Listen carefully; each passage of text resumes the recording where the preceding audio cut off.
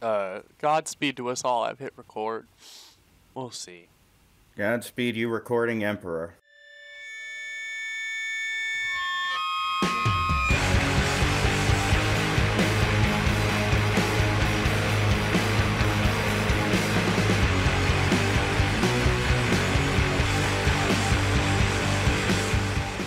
Hello, everyone. It's been a lot better of a week. I'm Michelle Perez. Welcome to Workinonit. I'm joined, as always, with my buddy Jake, my buddy Ruben, and my buddy Eliza Gager. Today, we're kind of expanding upon one of the original things we had originally spoken about as it relates to, well, work and self-employment specifically. For whatever reason, if you're in the DIY field, the freelancing field, or any sort of business where you're going into business for yourself, that's usually not your first point of entry. Myself, I have had more of a general labor background. I don't exactly fit the mold of someone that, started out writing.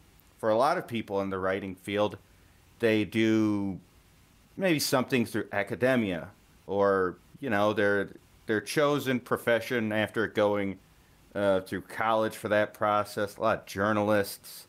For me, my way into writing was who I knew and sort of where I posted. My first freelance unpaid sort of work where we were doing a collective project was at medium difficulty. It was egged on by my friend Carl Perrin Kennings. And I basically did an article/column called Equip Wolf Shirt, Use Whiskey. Medium difficulty was a website where you'd see a lot of thoughtful posts.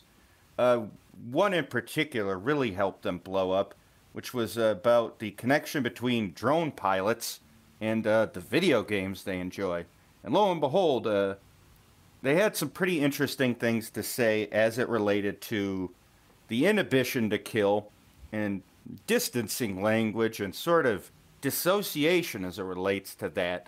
And video games at that time were sort of at the mercy of, and had been on the other way out of litigation with Jack Thompson in Florida.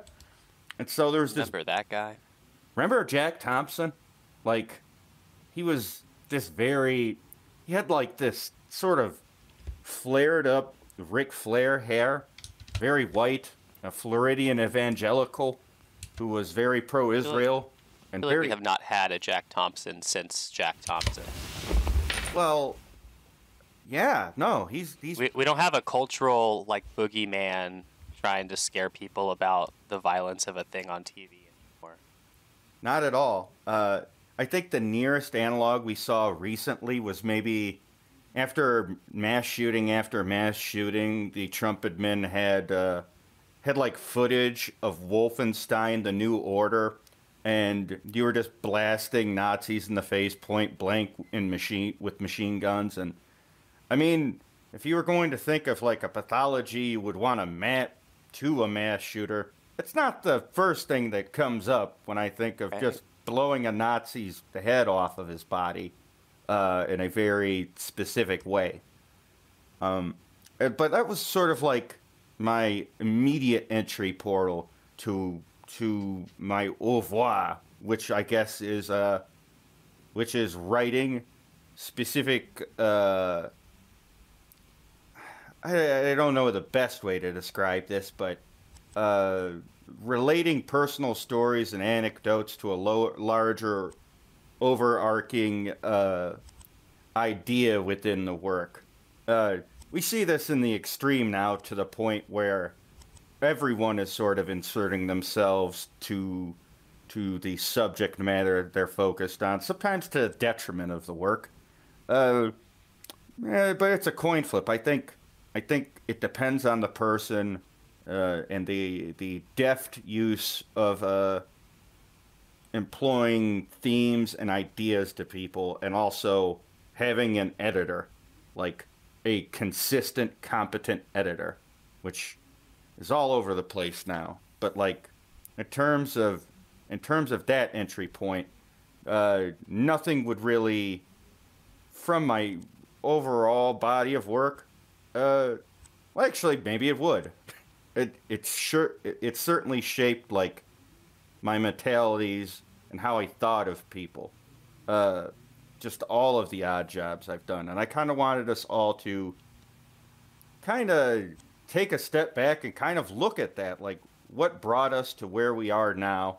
What were the jobs that like we remember that brought us here, and like what does that look like for us? I kind of wanted to go round robin, and I can probably go in on the way pre-writing work that actually brought me to writing, and the two coalesced in a weird way. Jake, I hate to put you on the spot, man, but No, I was gonna cut in anyway. hell yeah. It's an origin story up, everybody. That's what's What up. Michelle is trying to say is that we didn't have a ton to talk about today, and we didn't have a guest lined up, so we kind of wanted to go backwards a little bit. And in the first up, we talked a little bit about ourselves and our backgrounds, but this is the episode where we will talk more about that, because why are we all doing this podcast together in the first place? So that was kind of my pitch for today. To that end, Michelle, you kind of started us off talking about a little bit about your writing and your history. But what I'm going to do first is kind of grill you, because you had a path that you said you marked the beginning of it, which was Carl talking to you about medium difficulty, and getting you roped into that. The outcome of that, or the final, not final, but the latest milestone along that way, has been The Pervert, which is the comic you got published by Image Comics. Oh boy. We know this, but Okay. it is good to remind listeners. Fair enough. So I think, to the end that we're doing origin stories, where I'm gonna make you start. Fucker. I think it's interesting that you bring up Carl in the first place. You brought up where you posted. Listeners of the podcast probably don't know. Yourself, Ruben, and me, which is 3 out of 4 of us, know each other from posting on the same message boards back in the day. This is also how we all know of Carl. How was that experience for you, writing on message boards? Let's talk a little bit about that. Oh, okay. That was in high school, so Oh, we were all in high school. way back. Going on probably nearly 15 years now. We were in Discord together, and I was just showing all of the, like, ban warnings I had gotten over the years, and it's, like, a page long. Like, I've always never got banned on a technicality, which was nice, but You have a million slaps on the wrist. the origin of me as a writer is the origin of me as a poster, and going from being really bad at posting to just having a specific way of posting. We were on the PA message boards, the Petty Arcade message boards, which is obviously laughable, but it's Listen, also, it was a different time. it's also the point of origin for not just me, but if you've played any large AAA games in the last few years, you can basically look at a lot of the artists on that board basically being mined from their whole cloth. I once sat in on a dinner before someone basically applied for a job at Steam and would later, some years later, go on to work at Naughty Dog. She's doing really well for herself right now. Like, There was quite an interesting group of people on that. there are a lot of game developers from that board. Carl himself would go on to be a writer on the game Matador, which had a different name. I forget, but Brigador, there it is. It was Matador, then it became Brigador, and it's basically like a game with the lineage from the old EA Strike series. Explosions, all of that good stuff. Wonderful music. And you also have Andrew Hussey, the creator of Homestuck. Yeah, Hussey was a poster on our board. Hussey was a I didn't know poster him, from the boards. but I know that. I don't know him either, but you may know him as one of the accidental progenitors of the ISIS-style fervent fandom. Yeah. Homestuck people are at least 78 types of guy. As long as we're listing other spin-offs, Twitter star Cohen is a ghost, former Penny Arcade poster. Former Penny Arcade poster.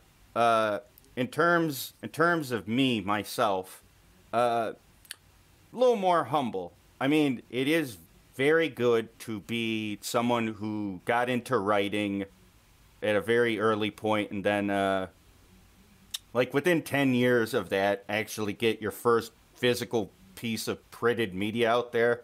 Like, that's a feather in the hat. That's a really rare to do. I have no college to my name. I've mainly worked factory jobs.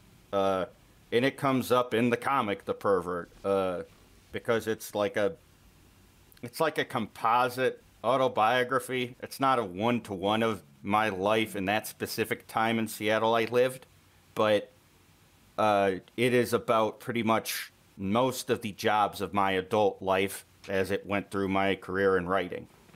So, like, the story of The Pervert is the story of work. And it's a constant fixture in my head. Even as I kind of grew in following on Twitter, that following grew weirdly enough around the time of Occupy Wall Street, and where I met a lot of the people on medium difficulty that would also go on to bigger and better things, beyond the sphere of the people that would appear on Critical Distance, would constantly be features on Critical Distance. And then you have the Oakland LGBT/weird scene that fucking blew up at some point and, like, exploded violently around that time. It was a weird time to work, and I was a political cold caller. I basically would sit around and be miserable, take photos on my phone of said misery to the point where Carl said to me, you need to start actually writing. Write for me. Just write anything that pops into your head about video games.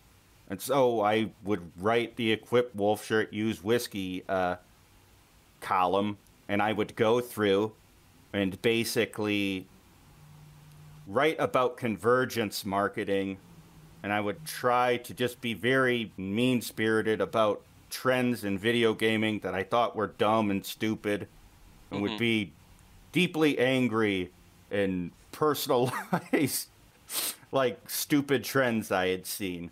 I'd done one about kill cam montages.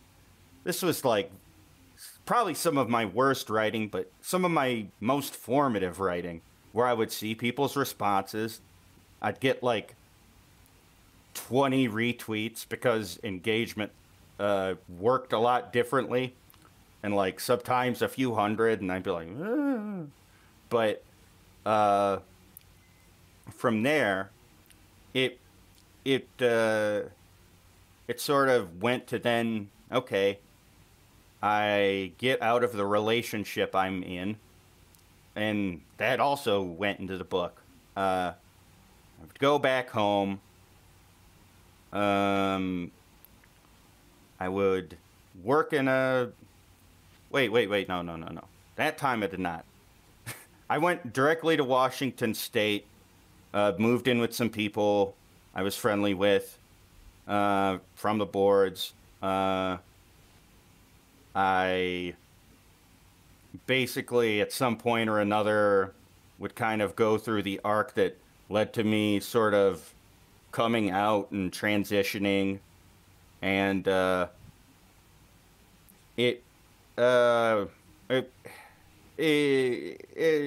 my writing and recognition got heavier when that happened, because when it happened, I basically came out in an article about the outing and subsequent subsequent sort of dragging through the muck of the name of Chloe Segal. She's no longer with us. I don't want to get too much into that, but that's I a wanted to ask one thing. I yeah. honestly didn't remember. Did you use Equip Wolf shirt, use whiskey to come out publicly? Yep. Okay. All right. Because obviously, I had kind of known about your transition before that, so I didn't quite put that together. I don't think, but that is that's pretty remarkable. Well, because the thing was, this is pre-Gamergate, and basically a lot of the players that existed around that point were just doing internet detective dipshit shit to kind of look at her claims at the time, to scrutinize her, to then refund a bunch of money that was related to her transition-related care. And the thing is, at that time, this is not the, air quotes, affirming time we're in right now.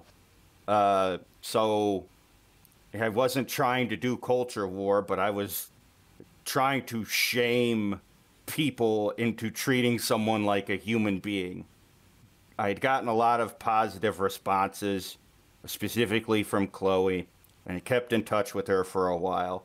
A lot of people can, say you were just doing this to, bring yourself up on the haunches of someone else, but Chloe and I were on good terms about it, and that's the only thing that matters to me. I don't give a fuck what anyone else thinks about it. I was just trying to, say, like that day I had basically been denied my meds and was like, no, you have to go through this specific process, and I did. And I was working at a chemical plant at the time. Finally got a job. Everything is okay for a time. Events basically within the work, after I disclosed my status, fucked up my shit big time. A lot of problems arise. I leave Seattle on not the best of terms. Things go awry. Everything explodes. I throw myself back into my writing, and I become friends with Remy Boydell through a mutual artist I know, Francine Bridge, who has been my rock forever. Francine is, one of my best friends. Big shout outs to Francine. We do want to have her on the podcast. We're going to definitely have her on. And yeah, Remy and I, we sort of online date for a bit, and we go through some pitches for Vice on the subject matter of a sort of furry left of center comic where around that time a lot of people were trying to do new takes on cartooning. And then who was your first point of contact on that, out of curiosity? It was Rachel. I'm just going to use her first name. Yeah, no worries. Rachel introduced me to Francine. No, to the Vice gig show. Oh, there was no gig. It was a pitch. There's a so you were pitching. You all were like cold. Remy and I were pitching Vice. Got it. Because there was a contact there, and that's what I was curious about. The thing we got was that it's too wordy, and so at some point or another, Brandon Graham and Emma Rios are running the Anthology Island, and Jay Bearhead and AVB are running Zeal, a sort of comics / media clearinghouse of sorts, and we run the first Pervert comic. The origin of the Pervert is basically I pitched 3 scripts to Remy. Well, no, 4. 3 of them got rejected. They were of a fictionalized group of incidents with the characters I wanted to have involved. The one Remy wanted was me relating a real story, albeit heavily edited, where I was doing survival sex work for food. For fast food at that. I kind of been through the ringer in Seattle in so many words. But one thing that has always sort of done okay for me isn't when I write anything upbeat or happy or fun. People really respond to when I write something bleak, or if I elucidate a point in a bleak way. Don't know why. Probably speaks to my influences in writing.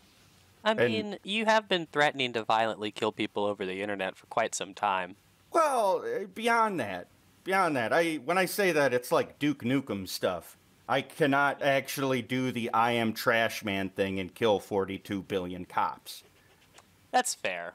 But it lets us, I think to me, well, I've known you for a long time, but I tie that attitude into your more nuanced darkness, shall we say. Well, I mean, life is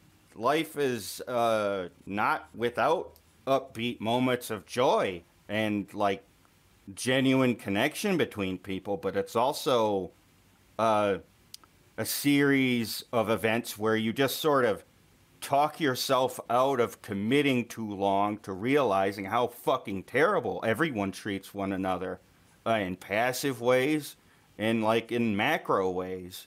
Like our whole political systems are predicated on playing a game of like Santa Claus is real and that like we don't do evil things every fucking day.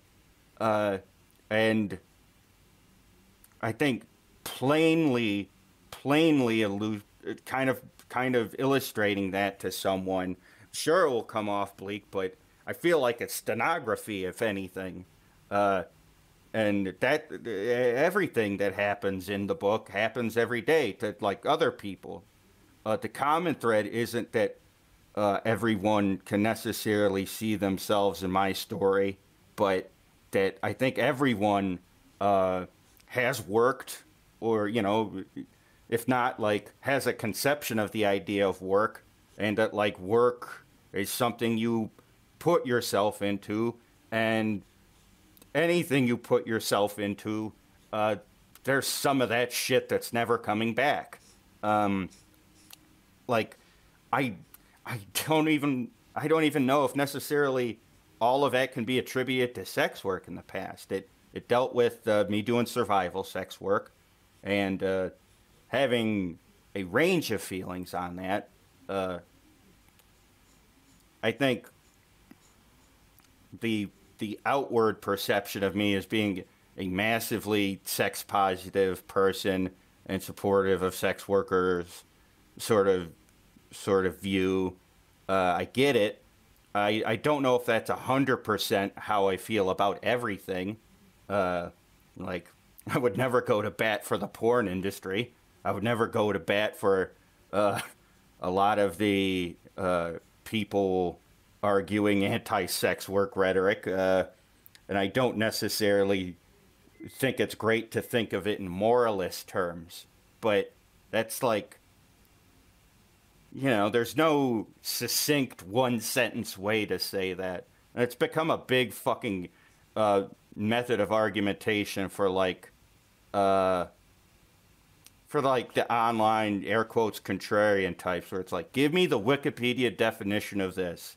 Okay, here is the Wikipedia definition of suicide. Read it a few thousand times is how I feel about that fucking reductive mode of argumentation. Please, just read it until it manifests in your mind and in your soul. Just become to encompass it with your entire being. But yeah, and the pervert comes out, and at that point, things start to change. I go to Baltimore, do a few writing gigs. Now, was this just the first strips of the pervert you're talking about? So the first strips would run an island. Sorry. Yeah, Right. Yeah, my Random mind Island. jump ahead. Yeah, I was just wondering about how you guys went from doing the first strips to the full book. Well, the first strips were us being told, hey, we've got this amount of, like, work we can put in Island right now. Because it was 10-page strips. My idea with Remy was, okay, there's this comic I really like by Warren Ellis and Ben Templesmith called Fell. The hook of Fell is you could come in and jump in at any point and know it was happening.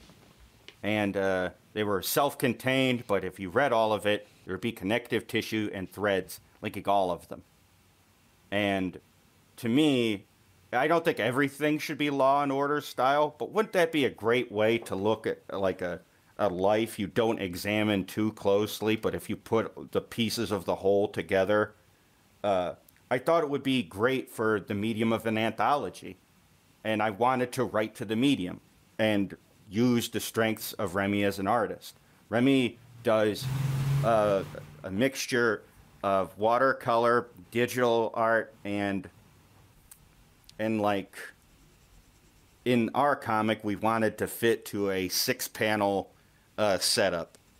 We were going to try to do it like 9-panel Watchmen style, but we wanted to have our own sort of identity, so 6-panel cartooning. And the progression and how it worked was basically we wanted to keep those 6 panels so that whenever we did a splash page, which encompasses, both pages, it would be like a really, really crazy or illustrative moment, We wanted to use everything for effect. And Island, at some point, would be canceled. The scuttlebutt was that, I don't feel I'm oversharing or whatever. The scuttlebutt, or, air quotes, speculation, was that it wasn't making as much money, but it didn't necessarily matter. I think it was that a unnamed big creator that makes some of the decisions at Image did not like Brandon for some reason. Don't know why. And that's not connected to anything related to Brandon, and that's nothing I'm speaking on. Sure. But then, so Island goes kaput. Yeah, ends. But Brandon had basically secured a deal that the Pervert and its final run that was not seen in Island would be put into a collection that we would call the Pervert OGN, the original graphic novel. And the Pervert basically is a thing that happened in a very hard point in my life. I was living with my parents. I had been detransitioning on and off because I couldn't fucking afford my medication. I was maintaining a relationship with Remy that was on a downward fucking arc. And we broke up and finished the book together anyway. At the point where we broke up and we're finishing the book, in a weird way, it served the work. We spoke and I was like, we're near like the end of this book. The color grading has like this specific quality, and it hits really hard. And there's always this sort of theme of fading to black or whatever. But instead, I would like you to change the way you do the coloring to have it go from darker or from the colors to like having the colors more muted, grays and blues specifically. We want it to be a fade to blue. And the book's ending is something where whenever I've spoken to people about it, they really, really like, and it even the critics and the people going on about it at like LA Book Fest, where we were like the finalists in graphic novels, we fucking lost to Big Tilly Walden. goddamn on a sunbeam, shaking my fist. No, Tilly Walden, they deserve it. That's not actually a knock. But was the thing that people kept saying, like, they were like, oh, we cried, over and over again. I was like, well, I mean, I should hope so. Like, at that point, we were both fucking miserable. And that specific point in my life that we're depicting was also miserable and terrible and terrifying.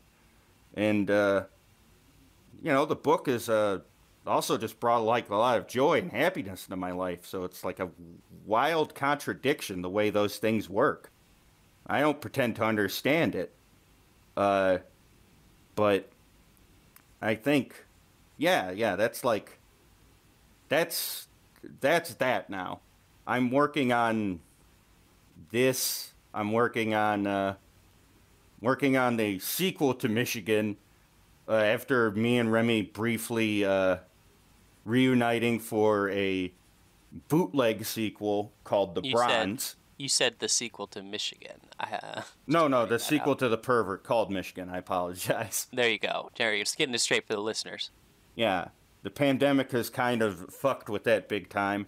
One of the artists on it straight up got COVID and some heart problems. So, like, we're all in weird places right now, but also kind of getting similar vibes in terms of the place we're at and the work we've done, sort of pouring itself into our work and sort of making us vessels for it. Which, in terms of my work, I've tried to recount stories of working in factories, stories of doing sex work, stories of doing political cold calling work and being miserable. But it definitely is a focus for not like mythologizing work, but like that's where you spend most of your adult life, you know? It's inseparable. So that's even why I want to do this. Like, I kind of want to see how that affects people personally, and then, what they then take into what they create. Now, the whole time for this last bit where I was being like very, very long-winded and heady. I mean, Ruben's knifing you were it taking up. us on a trail. Yeah. Ruben, for the listeners at home, Ruben is using this spare time to sharpen his knives. Definitely not a problem. it's a whetstone. Yeah, I got that is a nice setup. I feel like I know need to step up my knife. I've been here the whole time, been muted. I ate dinner and then now I'm sharpening a knife. I know the history of Michelle. I was there for the entirety of that. Yeah, this is fair. So I was just getting, everyone else caught up. I'm just sharpening my knife on our little convo cams here. I just bought a tri-set of, these are, I believe, Indian oil stones.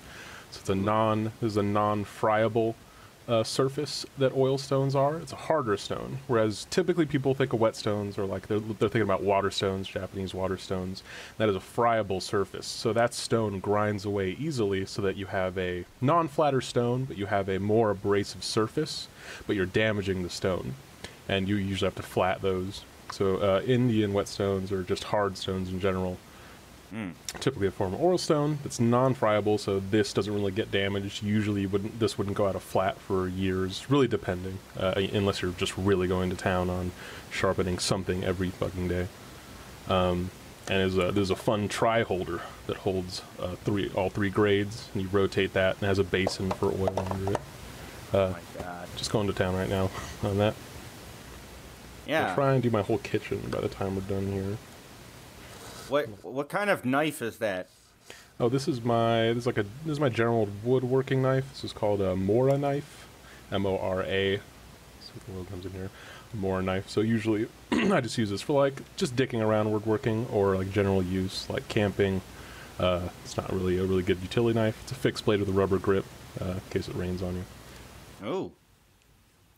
But yeah, like if I want to carve a walking stick or do something like that, usually that's what I have this for.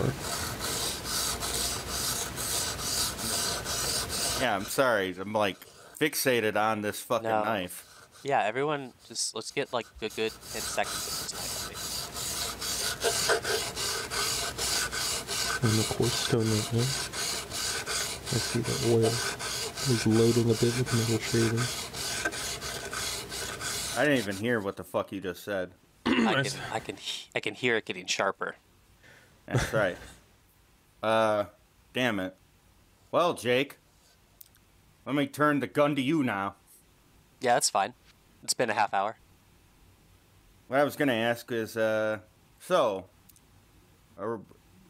don't know if we can necessarily sync up our, say, experiences one-to-one there, but how much of your personal life are you cool with sharing?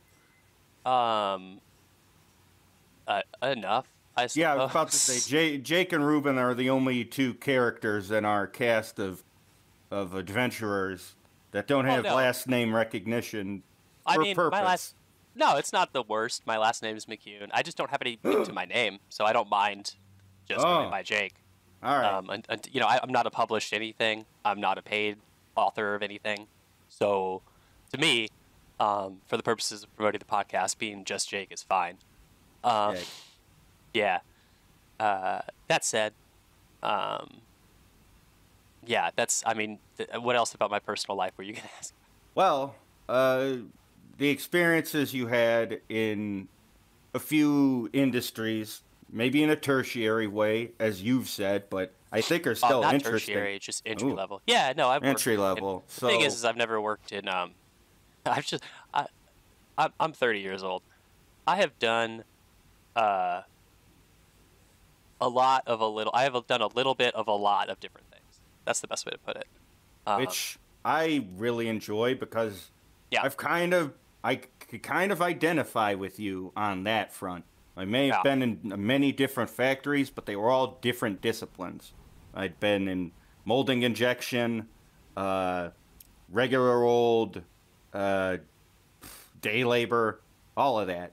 But you had done that sort of thing, but across media, which was very interesting to me.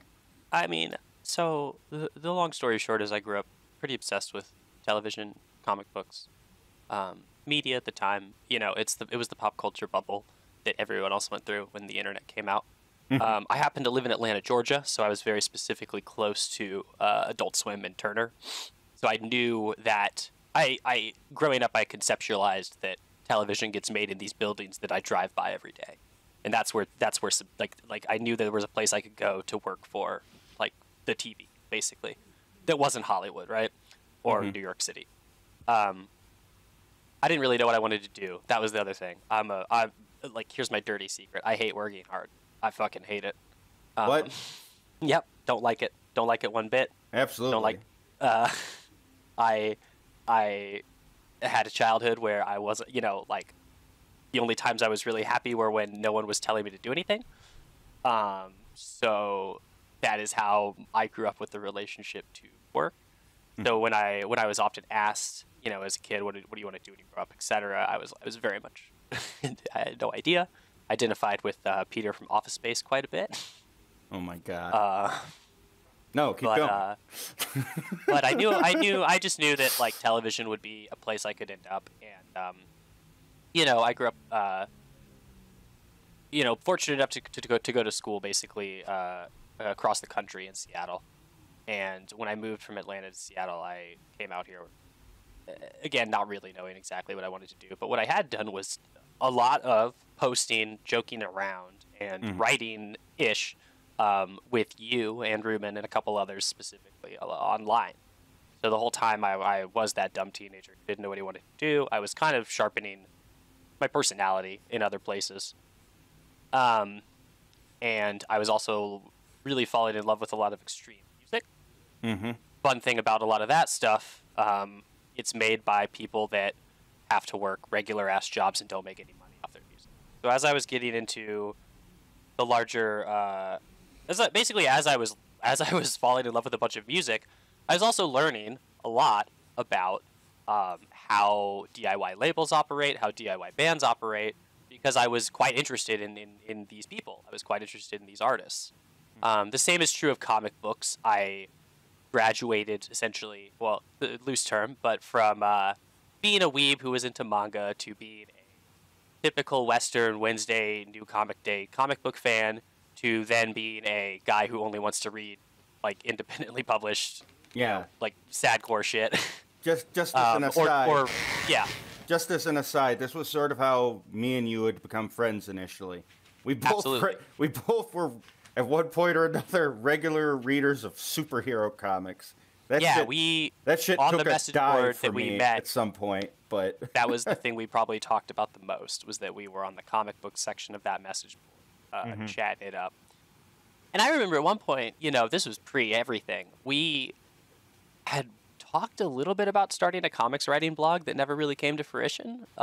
It was me, you, and with AJ and also with Zoe. Zoe, who now magically is also writes about comic trans, books. and she writes at a site I contributed to a few times. Women write about comics.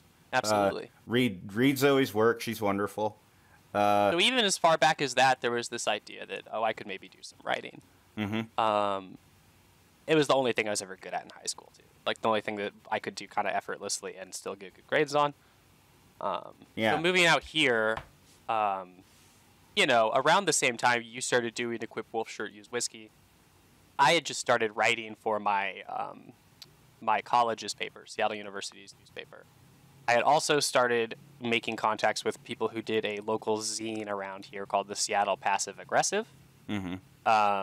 So, my writing career was basically doing a lot of media coverage, media blog style coverage. This was also the blog era. So like every day in college I was reading Pitchfork, Stereo Gum, what is it called? IO8, freaking Gizmodo, all these blogs that had just, little puff pieces or sometimes occasionally actually interesting material.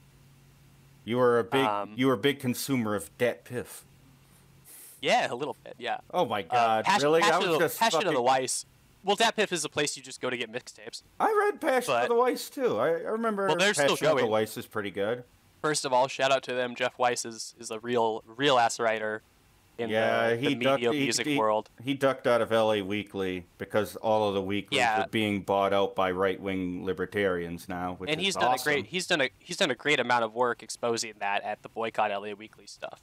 Passion of the Weiss, I just want to mention for listeners, if you like hip hop, that is a still active music blog that does very good and in-depth, mostly hip-hop coverage that is Patreon supported. It's Patreon supported. That's a personal shout-out. They are guys that are fucking obnoxious about Wu-Tang, but... I saw Jeff Weiss in an airport once, and I couldn't say hi to him because we were apart from one another in security, but I tweeted, and he got back to me and was like, yes, I was in Atlanta. He does not look like Biz Markie. I cannot stress this enough. On Twitter, his name is Otto von Bismarcky, and his signature is having people assume he is Bismarcky. He is not. He's not. He's not. It's a joke. Just a Twitter Carl joke. Bayer is not Allen Iverson, and Jeff Weiss is not Bismarcky. So, anyways, at around the time you were doing your Equip Wolf Shirt, Use Whiskey stuff, I was also doing writing that was, I don't know, like I was kind of learning that although it could be fun for me to do a little bit of writing, I wasn't super interested in what I was actually writing, what I was actually doing. I was very interested in what I was writing about, but the most I ever got out of it was interviewing people. So I actually quite enjoyed, I did a lot of band interviews. More than a handful of band interviews for people, and that was always very fun, just being able to pick people's minds in real time and kind of go through the transcribe and then pick the actually good parts and present that into the interview. And edit that into something that was not just all of us blabbing for 2 hours, kind of like a podcast. And then over the course of doing that, I was in college and I was still trying to aim towards some sort of television stuff, and I knew about Turner. So I knew about Turner. I knew it was in my hometown. I knew that if I shot for an internship at Adult Swim, it would be very easy for me to literally live at home and drive there. I had also had the advantage of just talking to people, turns out. So Adult Swim used to run local events at a convention called Dragon Con. they Oh, boy. used to have a very fun panel where quite literally staff members from the television station would go on panel, talk about the upcoming stuff they had for Adult Swim that was coming out. And after one of those one year, I walked up to a woman because I didn't want to ask a question about it at the panel. I think that was my first idea was, oh, I'll go ask a question about being an internship. Maybe I did. I can't remember. But essentially, I asked someone after the panel, and they said, oh, you should talk to this woman. And her name was Vanessa. And I went and talked to her, and she was the woman who ran she was in charge of the internships. So when it came time to actually apply, I also had an email that I had gotten from literally just saying hi to this woman at a panel. Talk to people, folks. It really can help, is a big lesson in the story here. Yeah. You know, just like put a little thought into who you need to talk to.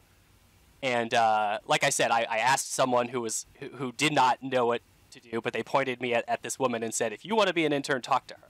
And I said, I want to be an intern. She said, you're in college? And at the time I said, like, no, or like, oh, no, I was not. You had to be a junior. So she was like, you a junior in college? I was like, no. She was like, well, here's my email. You know, hit me up when you are. I did that. I applied, and I was an intern at Adult Swim for a summer in 2011. That was my first gig in television. I had no real great concept of how television worked before then. Yeah, nothing in my life had really opened up that door for me at that point. So that was a really cool and interesting experience. You know, I spent a summer sitting in an office doing a bunch of really random things. I mean, it was an internship. It wasn't just getting coffee, though. Let's see. I had to shepherd around the people that were in charge of Robot Chicken for a hot second, for like a couple days, like in my car. I had Seth Green in my car for a little bit. I played ping pong against Seth Green that same week. I only played ping pong with him because I had to move a ping pong table from our offices into the head of Adult Swim at the time's apartment for a party that they was throwing. So I had to like do literal, physical labor. So you were kind of in an impolite way here. You're kind of a beer runner. Oh no! In ways. All interns are. I mean, you're a beer runner, but the thing is, in television, the beer run is kind of a bunch of shit. Like, I did do coffee runs, quite literally. But I also acted in a bear suit for some interstitial material we had to do for Comic-Con that they, like, went and filmed behind the building. And then, in between that, it was learning a lot about, how does this actual thing I want to be involved with come together? What does television actually look like on the inside? What are the guts of television? And, the boring answer is it's offices. And it's people sitting in offices and emailing each other. And, in between that, you have the actual, the cool work, too, which is productions and even post-production, which is people sitting in offices full of bigger computers and not emailing, but clicking on editing tools. And within all of that, I just got to learn, this is how TV works. And, it was a great gig. I loved it. I'm still friends with a lot of people that worked there. But going out of it, I still didn't have an idea of what I wanted to be, other than a producer, which at the time, it was really funny of me to think that, because a thing you kind of need to understand about television producers is that they are, this is a generalization. They are workaholics. I think I think you kind of have to be a good one. You knew the scene and the place I had lived previously, right? Where I was in Seattle, one of the iterations. Yeah. Pre-transition. Yeah. I think the different version of that I've seen was video game producers.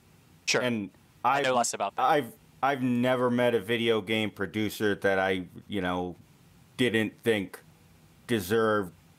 I'm a firm believer in prison abolition with some exceptions, and right.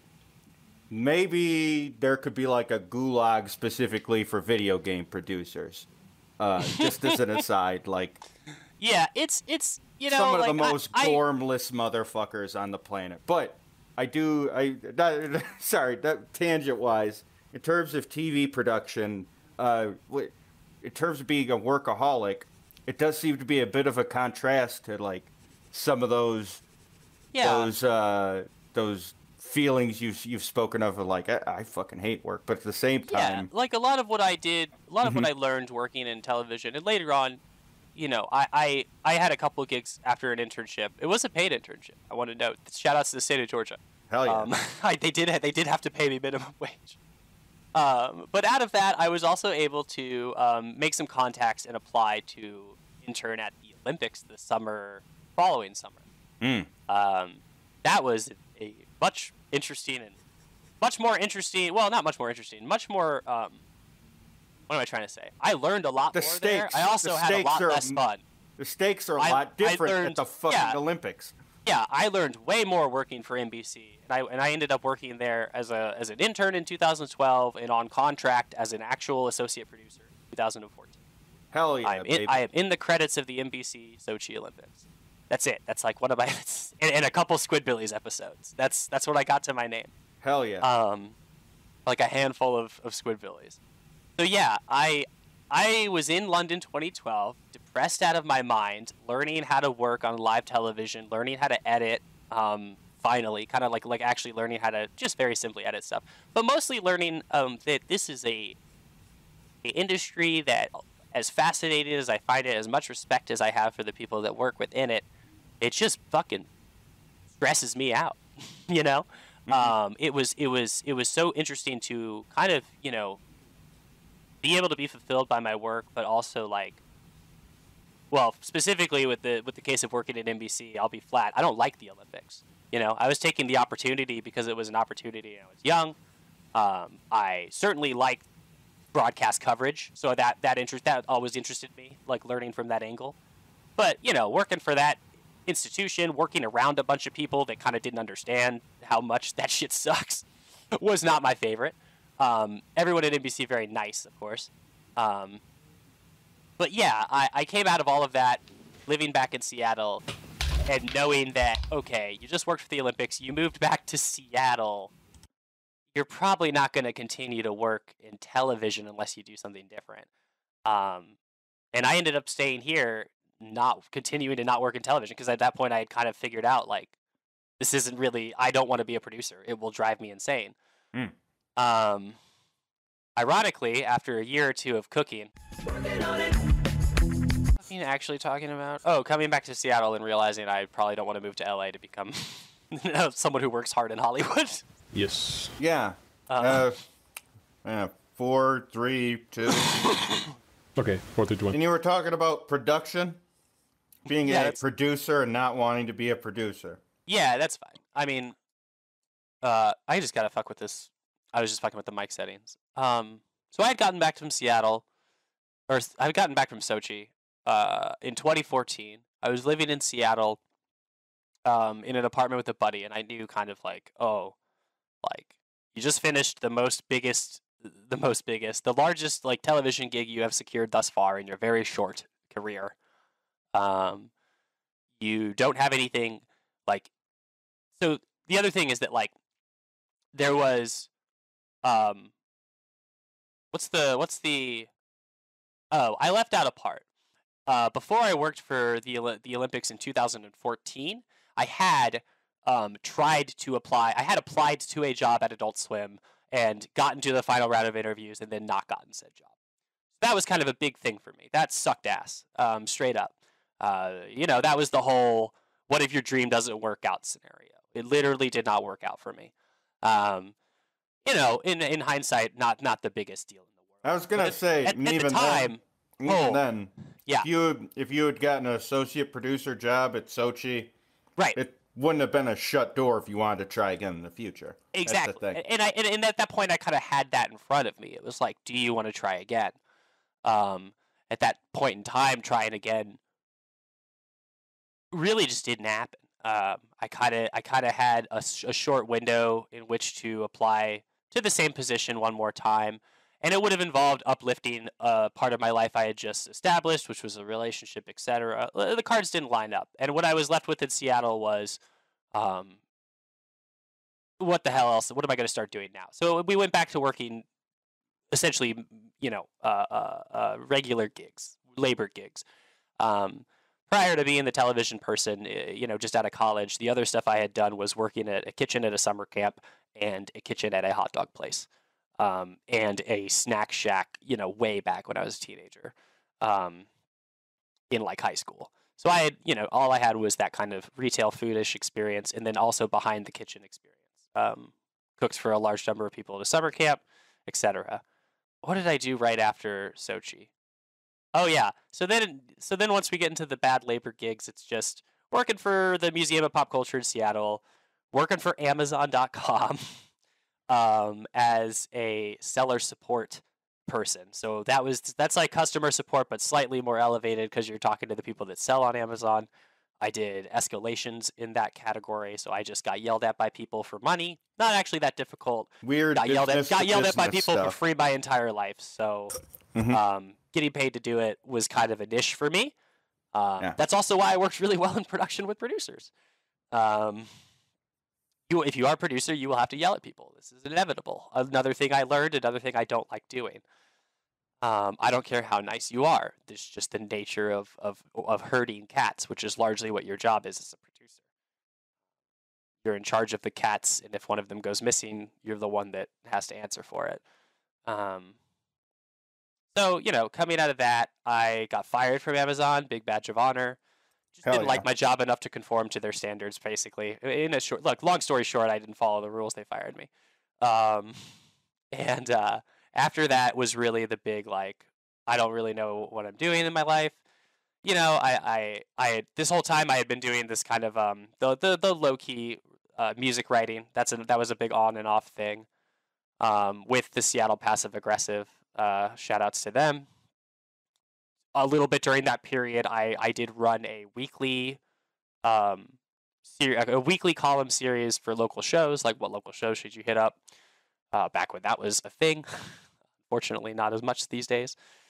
And then kind of where I'm at now is the past few years I had used my production experience and my previous kitchen experience to secure a gig at a startup. This startup was producing internet broadcast content in an educational capacity out of a studio in Seattle. So I just had all of that shit lined up in my resume. Like I really just, I fit right. I got that job pretty easily, and then ingratiated myself into there. And kind of worked my way into that company for a few years, doing literally a bunch of different crap, and then ending up being part of their customer support team. So I piggybacked both my production experience, my Amazon seller support experience, and all of my cooking experience into a job where I kind of got paid to do my own work, and everyone left me alone. And it was great. It was a nice gig. I got laid off in the COVID times just recently. And what I'm doing now that is not related to this podcast much at all, although it'll probably become related as I go to school, is going back to school to be a therapist. Oh.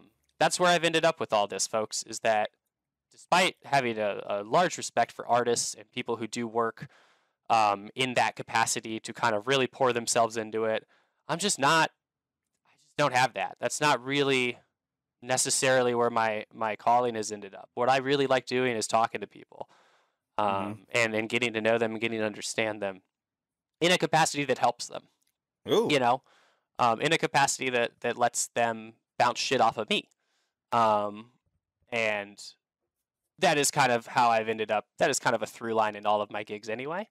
Yeah. Customer service, etc. Even in production, like that is a people pleasing gig. Like if I'm a PA, my job is literally to be the nicest guy I can to everyone I work with because I'm the bitch. So I have to be. I mean, it is wild though. Like a lot of people think of it as sort of a situation where it is like a straight line. For me, this is the one thing I'm good at. Right.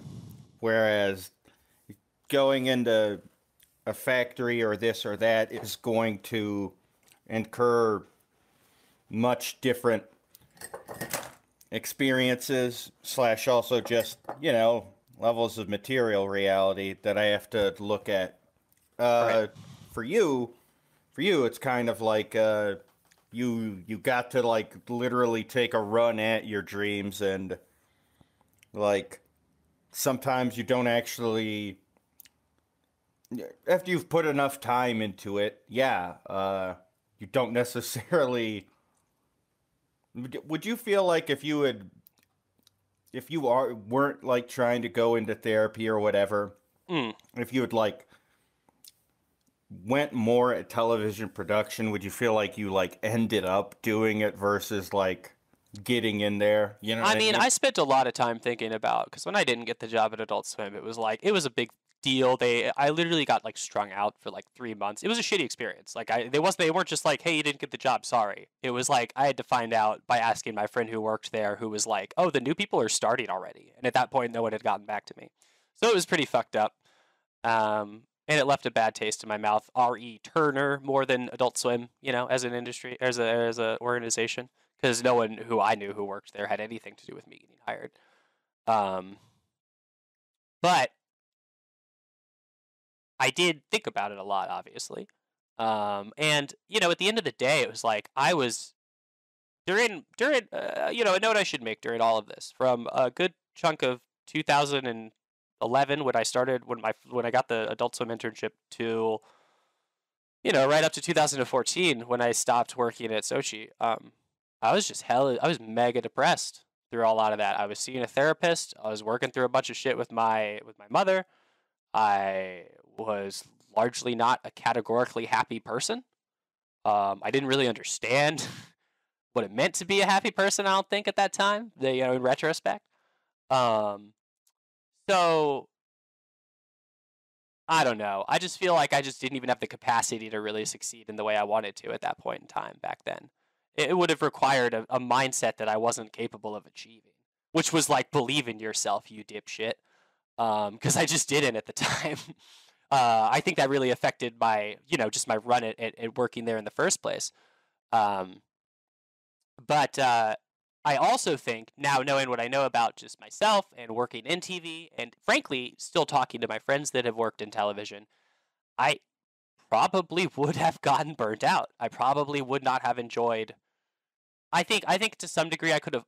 The only other option was I would have fallen into it real hard, and I would have become the type of person I kind of don't like to be around, which is like a workaholic type person, who kind of puts, essentially puts their job in front of anything else that they like in life. And let me tell you, I'm a guy that likes playing video games. I don't like. I like having my me time and my free time. And frankly, what that meant, having made a lot of the decisions I made, was working boring ass 9-to-5 gigs that I could find, or even less, like like kitchen gigs are not always 9 to 5, but they do facilitate a schedule where you have off time and you can fucking fuck around, and you usually have a little money to spend as well. And those are the types of jobs I tended to work after working in TV. Really low effort, low mental maintenance. And during that time, I will point out, I was doing therapy. I was becoming a less depressed person. Yeah. I was growing, etc. But yeah, that was, I respect the shit out of people that work in TV. I love it as an industry. I think it's one of the things, TV and film, to a lesser degree, this kind of stuff in internet production. It's just, it's one of those, it only exists by the effort of a bunch of people. There's no one person in that gets all the credit. And that's the stuff I love about it. That's what led me to love it in the first place. Mm-hmm. But the mechanics of it are crazy. They're not crazy. They're quite defined in a lot of ways, but they are large, and you have to work within them. And I didn't fall into a trade either. Like, I just didn't, I wasn't like, I want to be an editor or I want to be a cameraman. I was just like, I want to work in television, specifically for one animation, like for one animation brand, basically. Mm-hmm. And like when I go to work for other people at places of television, that's not what I want to do. So it was just a very quick, it was like a cutting away what I didn't like and finding what was left was basically like, hey, you like being around these people and helping them out and talking to them. And in general, being a contributor. But yeah, I don't want to be in charge of anything. I don't want to be responsible for anything in television. That's a lot. That's a lot of stress. and when I talk to my friends that still work in television, that is still the case I get. They're heroes, they're champs, but they're always saying work's a bitch. Yeah, that's the thing. It's like, yeah, we don't have a lot of experience overlap between the two of us, but I do think they're like become there. There is a time. For me, I have no college to my name. I'm actually looking into college right now. I'm probably gonna stick with the podcast and still work on Michigan and like work on another thing. But like right now, the the whole thing of it where I relate to what you're saying is like committing to a certain path in a certain way will uh like take a toll. Right.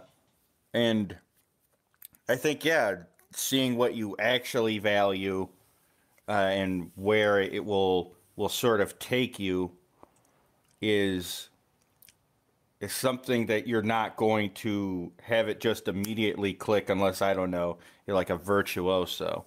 And then Right.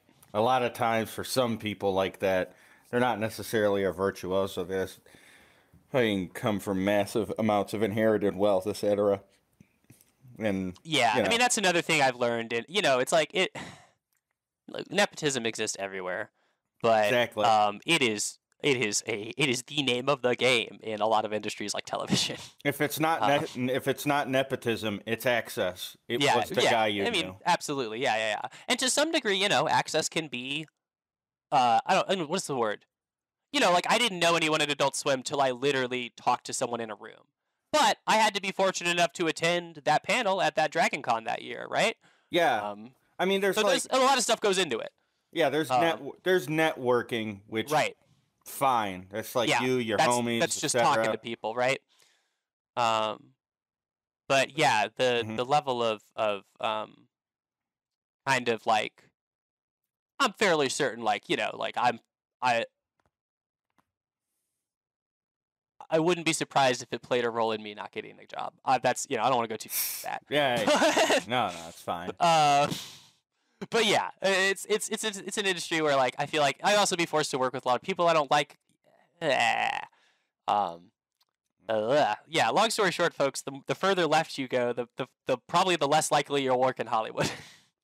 No, definitely. It's I could say firsthand experience. I mean, you can turn it into a weapon, but that's only by virtue of what specific thing you do, Hmm. and I guess who it bothers, and the value assigned to you doing bother. I'm not gonna make my life a revolving door about talking about this stuff of the past, but like, uh, it was nice where Image didn't necessarily say fuck you to the detractors, but said, uh, we wouldn't really be Image if we weren't like, just showing, you know, everyone here, they, this person is not like an actual employee, they're someone we publish, Right. and like, we're not in the business of telling someone we publish how to think or feel, which is great. But yeah, no, the doors will shut. I had a lot of big name stuff that could have went through until someone Googled me for like 5 seconds, Right. which is like I'm okay with that. If I want to continue doing what I want to do on the terms I want to, I I'm going to keep at it, even if I have to go to alternative venues and am I gotta sit around fucking crying about it all day, Hmm. or you know, and if it doesn't work out, it doesn't work out. My life is not going to be a series of self-lionizing, bitching statements, or making everything culture war. Uh, I feel good about the scripts I've been working on for Michigan, and we'll present it to Image when we have like everything all together, and it's gonna take time now, but I don't know. It the access culture is wild and it's changing, and the sands are shifting under everyone. And it's going to be interesting seeing what even blogging and traditional media looks like. We might not have Adult Swim in 5 years. Jake? Yeah, no, you don't have to tell me. I am a prophet. I am something like a television and pop culture stupid Nostradamus. Mm-hmm. I'm always right. I'm just gonna put that all on the record right now. You don't have to tell me twice. The moment that company Turner got bought by AT&T, coupled with the immense success of Rick and Morty, and then thrupled with the guy who was the president of Adult Swim retiring, has brewed up a storm. And the conclusion of that storm will probably be something like it's just a section of HBO Max 5 years from now. Oh yeah, I hate to say it. Cartoon Network. Cartoon Network, I think, will endure. Cable isn't getting more successful, you know? Mm-mm. It's just not, unfortunately. Yeah. The programming is successful, but the platform is failing.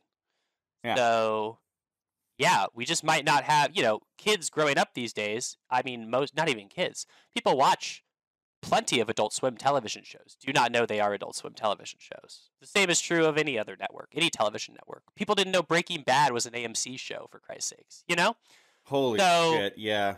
That's just how it works these days. That's just and it's sad to me. It's another reason why I don't feel so bad not really trying to work in television or media right now. Like, the landscape has quite literally changed from the moment in time when it was a dream of mine.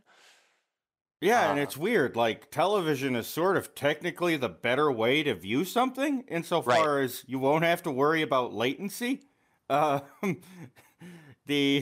could still watch it in 4K. I mean, hey, like, I love playing media off of something local or something that's not streaming to me.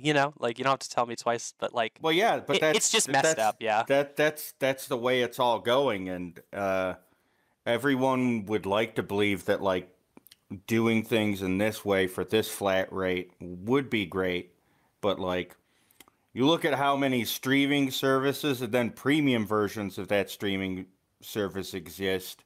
Yeah. And it's like, if you looked at that versus a traditional television package, like, a traditional television package is the cheaper choice, even with all of the extras now. And to be quite honest, it's insane. Like, this is like a little bit of a side, but it relates to what I was talking about Adult Swim, Cartoon Network, anything.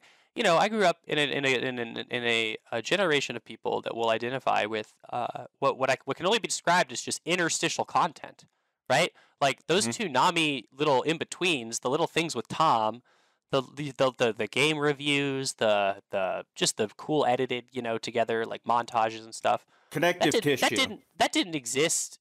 Those aren't the television shows. That's technically new media that they made as a kind of housing for this programming.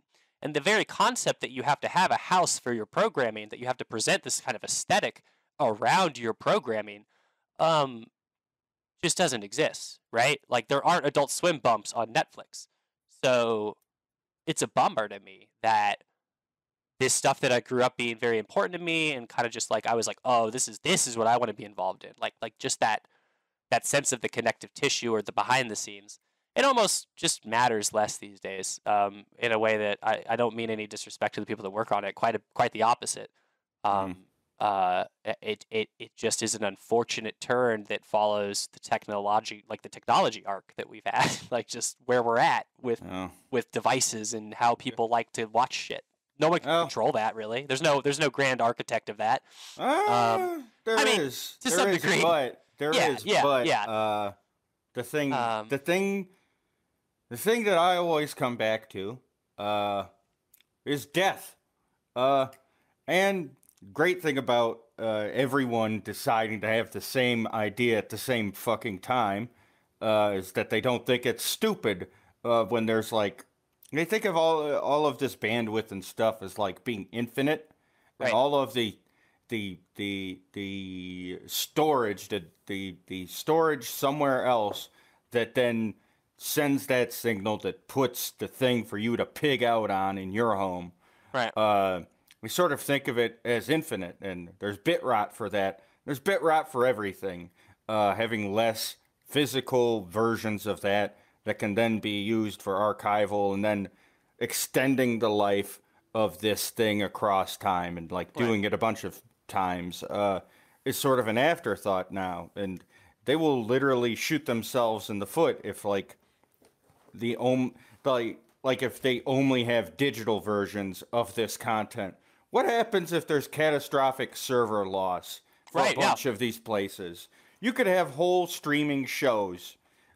I have known people that have worked in archival. It's a big part of that industry. And even these archives, which used to be on tapes, are being moved to all digital. So I don't know what the answer is as far as backups or when we have a digital archive, if that goes down, how do we access anything? You know, it's a very it would be copy. It would basically question. be copy to copy. It would have to be. You would have to have be refining. Multiple. Well, you'd have to have multiple physical drives with storing all this data somewhere, and if you weren't able to electronically access them, you would have to be able to at least take that physical drive media and bring it somewhere else to try and get into it, right? And right now, whereas the old archive room of a television station or whatever is literally just rows and rows and rows of library shelves that you can roll together so they can make more space. And it's just tapes, baby. Just tapes, XD cams, CDs, physical media, everything, right? It all has to be on somewhere physical. That's a total aside, but yeah. But yeah, like archiving in televisions are pretty cool. That's that's somewhere I could have seen myself working at, maybe. Yeah, that's the thing. Like everyone kind of wants to have it all and have these. This is definitely an aside. They want to be the adopters of something where, like, every idea that is adopted must be good by default.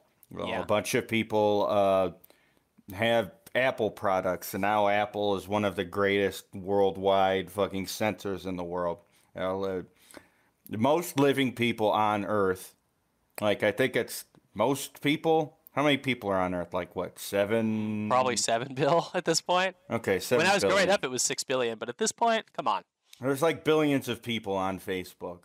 Yeah. Like, Facebook has made the world worse. You look at Facebook versus Twitter. Twitter is not the place you go to, like, do a lynching or organize your militia or, in the case of Myanmar, do a genocide. You don't do that on Twitter. You go to Facebook to do that. You go to Facebook to, you know, like anti-porn crusaders fucking constantly harp on porn sites. Biggest purveyor of child porn in the world. Facebook. Facebook closed groups. Like large-scale adoption of something does not make it, like, inherently good. So that's the thing. Like, honestly, if I get super caked up, does nothing but money, I will be the contrarian and just get the best cable package I can, by Joe. Hell yeah. And they have video on demand on that, which is fucking streaming. You have the options. Yeah. I mean, listen, cable companies aren't good, but I do miss channel surfing sometimes. I was a big surfer. Yeah. I loved flipping through 80 different things. And I know if, like, doing that on YouTube is just not the same at all.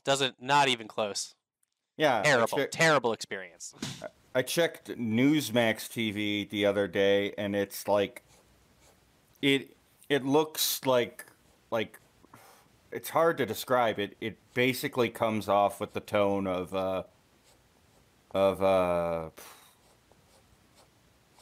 like, what are those channels, or not those channels, what are those local weird ass TV stations that aren't affiliates of that aren't affiliates? So just public access networks? Public access. Newsmax is like public access on cable. Yeah. The production values are so dog shit that it's like so many dudes just streaming from their house, even before COVID. Well, that's the other thing. Awful. Yeah. All television is easier to make these days, which means most of it will look shittier if it's not being made by people that are experienced. God, that would be wonderful. Yeah. All right. But we can probably. Yeah, that's kind of my journey. I know Ruben said he had some questions for the both of us. Yeah, for ready. Yeah, what's up? All right. Yeah, I think we are. So it was nice hearing about the catch up in the last decade plus our lives together. Let's see. So, with my experience being so different about jobs than all of you, much closer to Jake's. I mean, more or less, it's maybe like half and half with Michelle, and then probably 99% with Jake. Probably 95. Pretty close existence we've had. So I wanted to just throw out some general, just like, for lack of a better term, vibe checks about how how your feelings and emotions are at work, what's going on the inside. As a jobber myself, I never sold anything that I've worked on. That's what I'm saying there. I've just worked 9 to 5s since I was, I believe I just turned 18, so just like fresh out of school, just 9 to 5s, random jobs, whatever else. But as a jobber, a common thought occurrence I have, typically that leads up to me quitting a job, would just be feeling just bulldozed and crushed in that, like, this job goes nowhere. And Yep. when you two were feeling that, what do you think happens? What happens next for you? Let's start with whoever reacts first facially. It Oh. will You mean like- be- Do you mean like in the past? Yeah. What has happened when we Just, felt that way? When you've just had just a big downturn, and the Yeah. job's just weighing on you. Yeah. You know, what is the comeuppance? What's your next course of action? Just whatever first comes to mind. What is your So- process there? I could talk a little bit about that. 'Cause Jake, I have start. a lot of experience with self-destruction. Yeah, let's start with Jake. Hit it, Jake. Here's the thing. What is the best way to put this? Okay. I am a big user of marijuana, right?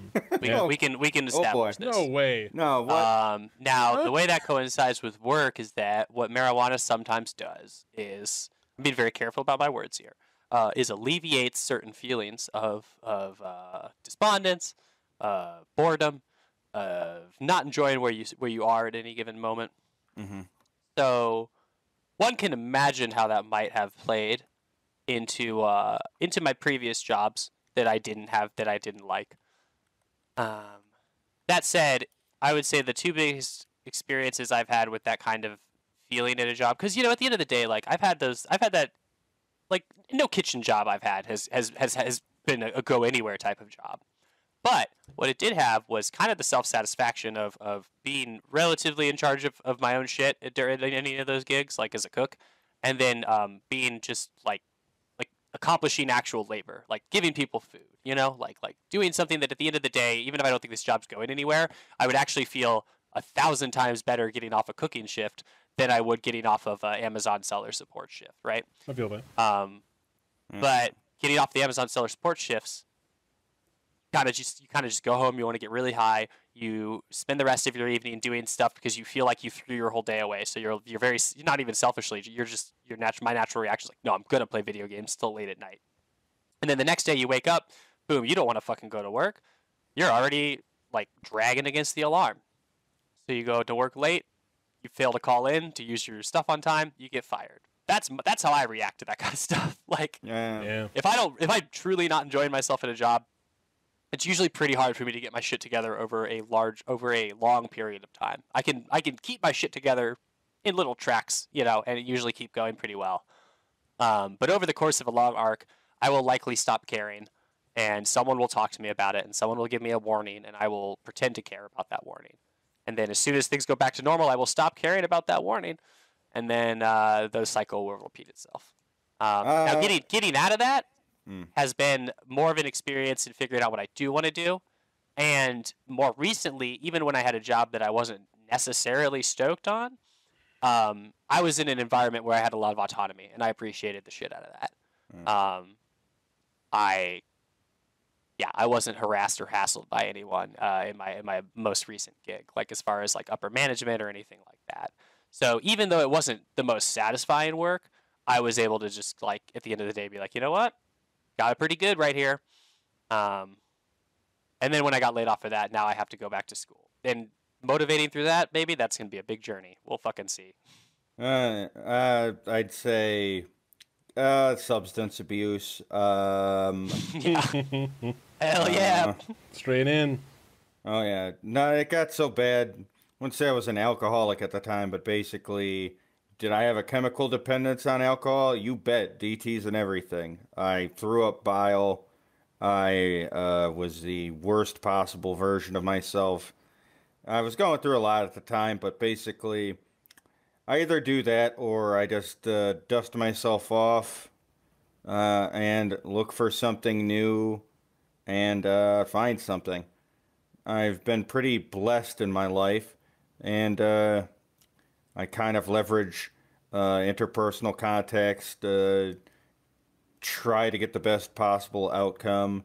So it always helps to know a guy. My life has been a weird revolving sequence of knowing various types of guy and getting by in the skin of my teeth through luck, guile, personal ruthlessness, and survival. I'm nothing else if not a survivor. So yeah, like, cause yeah, I didn't actually like lose a lot of jobs, but like doing factory work, it's fucking miserable. And you know, do I believe in worker solidarity and union solidarity? Sure. Uh, do I fucking like most of the people I've worked with in factories? Fuck no. Usually the one guy you can talk to is like the one guy you can talk to in the sense that like you have the one person you could talk to in high school unless you're like big on everyone. Like you're just a super social butterfly. Factory stuff is like there's maybe one guy that isn't going to talk to you about fucking Family Guy or like showing you a bunch of Reddit memes and shit where Yeah, you Reddit memes. you don't want to blow out your fucking brains. Hey, Call hey, centers hey, look at these titties on my phone. Hey, check out these titties. Pussy looks like a bat. check this out, son. That's not photoshopped. Let me text Nah, you a It's not a video. filter. It's not a filter. Oh God, this is my girlfriend. Check it out. That's her Yeah. pussy. Cool, Like man. cool, man. What's that? I've never seen a vagina. I've never had sex. This I, is I, in- I definitely think you're cool now. Jesus Christ. Yeah. I, Well, I, I don't have. I don't have the heart to tell you. If there's a gender, I fucked it. I fucked so many people. It's terrible. Please, God, Get this put away me from down. me. Get the holes away. Put the dick down. But yeah, it's yeah. Keep going, man. What else do you want to know? So that's more of a plan of action situation that we discussed there. So when similar issues are setting in outside of drug abuse, on the inside, what Oh, do yeah. you feel first? What is your first primal instinct that kicks in? For me, I would say it's an immediate depression that would make me need to leave a job and drop all responsibility. And usually I'm pretty good about just having something ready to go next. But once usually a job's backseated, it's in the rear view as they slowly want to start talking to me about my work performance. And I am spending all my breaks and all call time I'm not being looked at to look for jobs on my phone. So how would yeah. you both, what is your first reaction to, getting job down? I Wait. looking You're talking for internally, not Your like. feel, what is your feel? Oh yeah. wow, that's like. I mean, First, you know, That's simple. I'm like, it's kind of like taking a shit. It's like, well, I don't have to be in that fucking place anymore. It's a constipated. job. Yeah. If it's a job, I feel a million times more personally satisfied career shit wise. I will put myself there. A job is like they had something to offer me, like like I need to be there. I don't want to be there. Wait. Like I think that's the principal difference and contradictory part of job versus like career. It's like, becomes a fuck this job situation. yeah, like, and you won't be great at your career always, and you'll have to say, well, I'm fucking out of here because I suck at this now, or I don't get what I once got. And I think, you know, Jake, you could probably attest to that. Yeah. Like, so for me, I know it's beyond the sunk cost fallacy because I have something to say. It has taken a lot from me, but also, like, I never would have experienced what I got into and, like, introduced the people that I did to one another. And, yeah, but job-wise, yeah, no, it's like taking a shit. It's like, well, that's done. Yeah. I don't sit around and think about jobs that I had in the past. No, I mean, I think what Ruben is asking. conversation. I think what Ruben is asking is more like when you realize you hate a job, like where's that put you, right? Puts Michelle at feeling like mentally. take a shit. And Yeah, I mean, my feeling is usually Release. less like. Release. I'll be honest, like I'm usually less of the how can I get out of this, and then more of the how can I make this easier for myself at first, anyway, right? Like I'm pretty good at lining up any job I have to be pretty minimum effort. If it's like a 9 to 5-ish type gig, if it's not something that is like actually requires you to be like in a production, you kind of have to be just like ready to rock for a bunch of different things at any time. There's a lot of unpredictability, but in predictable jobs, my experience is it's very easy for me to make them pretty light work. And if I'm experiencing that, like, just like, oh, I actually have to get out of here, usually instead of looking for jobs, I will look around at what my friends are doing or where my friends are working. I guess I am more of a networking person than I am most jobs I have gotten have been from someone I know, knowing someone somewhere. And not just like cold applying or trying to get my foot in the door in a place. Which, by the way, hold on one second. Definitely do that. Don't do what I fucking do. Please go through all of your friends, their friends, and family. Get jobs people hand you. Everyone's much nicer to you that way. I swear to God, it's like Knowing a guy. You just have to say, anyone. I know this person who worked here. They're a cool person, and that'll open doors sometimes, you know. For sure. And it's not like I haven't also cold applied to jobs. It's just that the success rate for when I get a job usually has to do with someone I know being some type of an in, even if it's just, hey, I sent an email to my like hiring manager about you or something like that. That little bit does help. But yeah, I will do those types of things or try to put out feelers. But I'm like, you know, like I said, like I got fired from my job I didn't like. I didn't find another job at first. I got put on my butt and then immediately had to find another gig. That's how I went back to cooking at a bar. It was more of a opportunity that came out of my situation than it was anything that I tried to get. Yeah. Which is, I guess, how I tend to roll with that kind of stuff in my experience. It's a pretty decent success rate. Because it was literally like, oh, I got fired, and then I was like, hey, everyone, I got fired. And then within a week or two, my friend was like, hey, the place I'm at is hiring cooks. And I was like, okay. And then I just walked over there. Shit like that. Let's see. Only got about 2 more questions here. Third being favorite jobber moments. You don't like the guy from Family Guy talking to you. You don't like working in an office and hearing people bitch about non-existent problems on the phone. I'll run through one of my small favorite jobber moments. Was this 2 jobs ago? It's call center for benefits, and outside of open enrollment, which happens once a year for about less than a month, we had 1 call per day per employee. It's a whole call floor. We all get trained, and then you wait 8 months taking 1 call a day until it's showtime for open enrollment. And my desk friend. Wait, open enrollment. You like got people enrolled in like their benefits. What? So just health, dental. Yeah. I just handled all manner of their benefits. Had access to like an encyclopedia that tells me every company's specific benefits when you call in, and to resolve benefit issues, because someone tells you they can't give you teeth, and you're like, why? And they're like, talk to your job. Then you would call me, because I would be like, you're calling the wrong person, or your date of birth was wrong. So I updated it, and then go tell them fuck off. Or resolving chain of command issues with how to get paid for your insurance, which is really stupid, but no one knows what to do except for a secondary call center you have to hire. If you don't have them, you have to Google it yourself. So we were like a high touch white glove call center. We were a luxury service of, you have no problems. If something comes up, don't talk to anyone. I do it for you.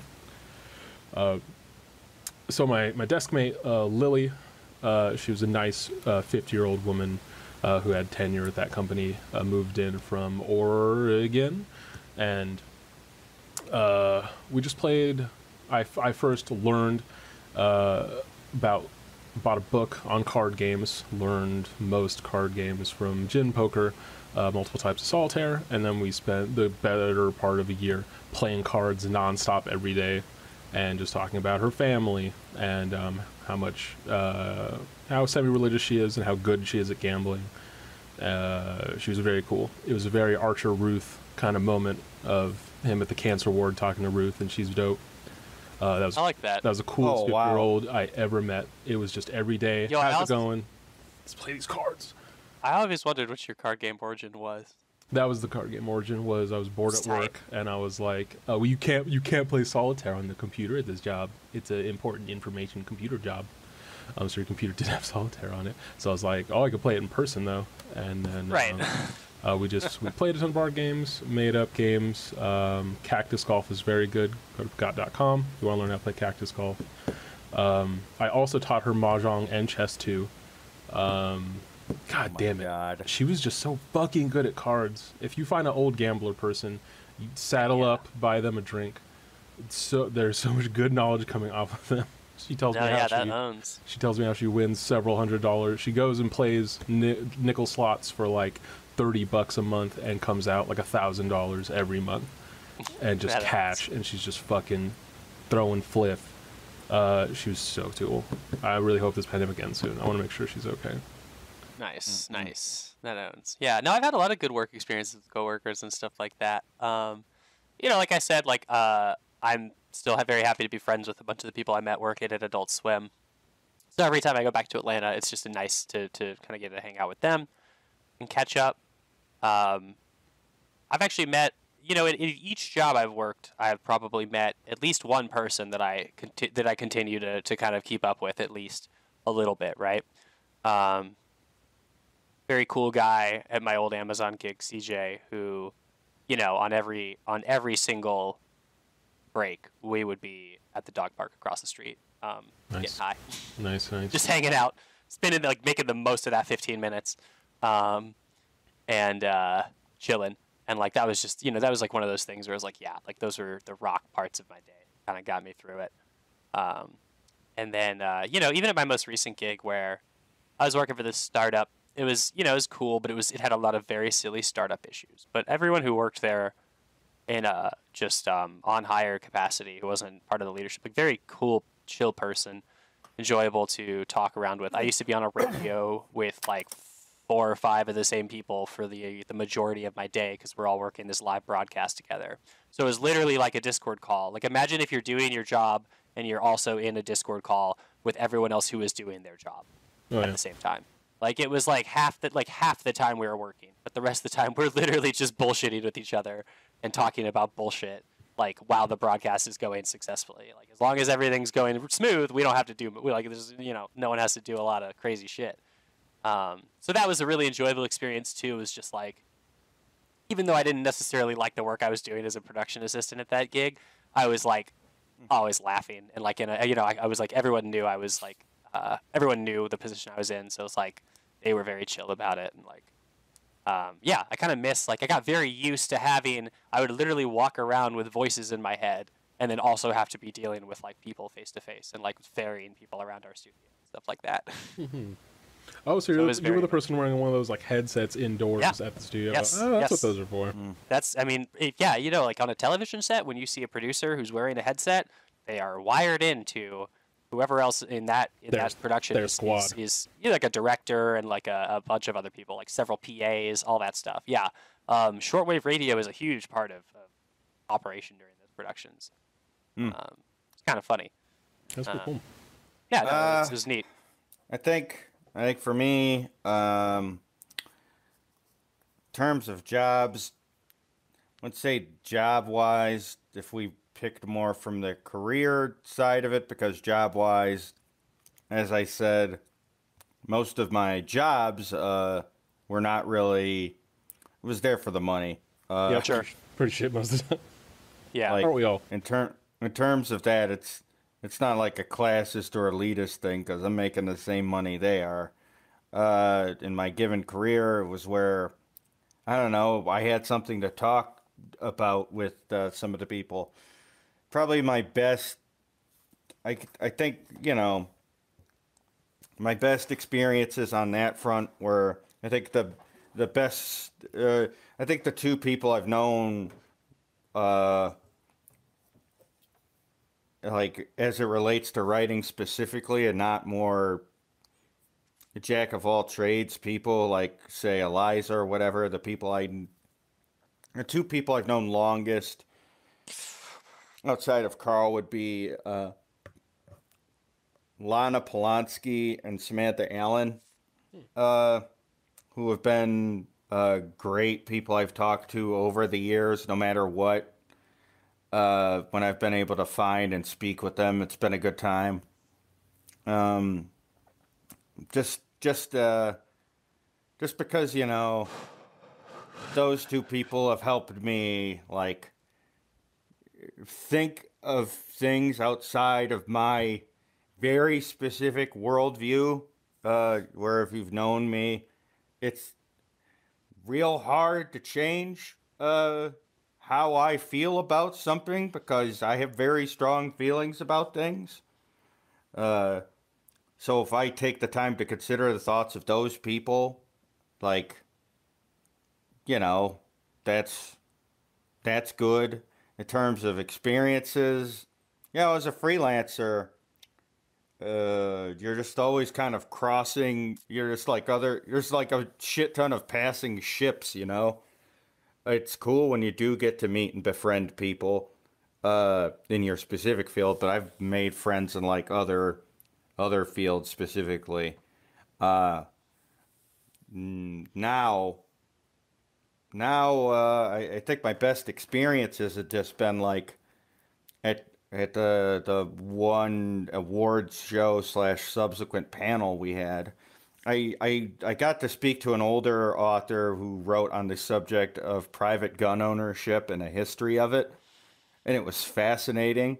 And I wasn't trying to freak her out, but I was like, have you ever heard of the Call of Duty franchise of video games? Yeah. I think it would terrify you specifically, because the guns are ornate and decorated in the way one would a car, and they're all colorful and candy colored, and she's just like, no, that sounds awful. And I was like, oh, you bet it is. I've played so many of them. I mean, obviously, I think she can, like, separate the two, but that was an excellent conversation to have. And the driver was like this generalized Mediterranean accent that I couldn't quite place, but it was like, so you think you can't, like, own your own gun, huh? Is that it? Is that what this is about? When you write about this? I think, you know, in the Second Amendment, they say, we have this. What if the British come? I was like, all right, man. There's that. What if the redcoats come with their fucking muskets and firing line style tactics? Then yeah, I'm gonna call the guy with the Glock. But until that day, like, it doesn't look like that's coming up anytime soon. I mean, if anything, it's gonna be some hillbilly with that fucking perception of things. I don't know, either nailing you in a mass shooting or in some militia-style pogroms. Who can say? But yeah, the panel was amazing. talking to people, laughing. There were it was weird because I had appealed. I had sort of repelled the people that were like sort of my bread and butter, and weirdly enough, like the weird rah-rah military guys responded really well to me for whatever reason, because I probably cursed a lot. But yeah, that's probably the most fun I had, like being me in my career path. The actual award ceremony itself was again like release. I didn't win, and like I was able to sleep afterwards after that. I didn't like go to bed until like 3 a.m. every night until it was over. Like you don't even want to be stressed out by it, but like it can affect your sales and potentially be very good for you. Sure. And that is a thing that you can't control in your brain. Yeah, that's wild. And well, this is the end of part 1. No monologue here.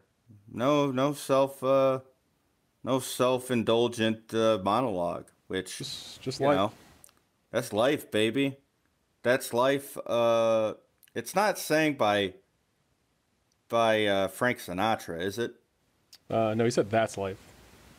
He said that's life? It's what the people are saying. And then Joaquin Phoenix pulls out the gun and he says, and now you get what you fucking deserve. And it's like, and then blood just splashes. And, people Robert said De it Niro's was dead. Robert De Niro's dead now. I'm Now? Michelle Perez. When? I'm Michelle Perez. Oh no, Robert De Niro's dead. As always, I'm joined by my buddy Jake Rubin and erstwhile buddy Eliza. You've been listening to Workinonit. I love you, but you will never know me.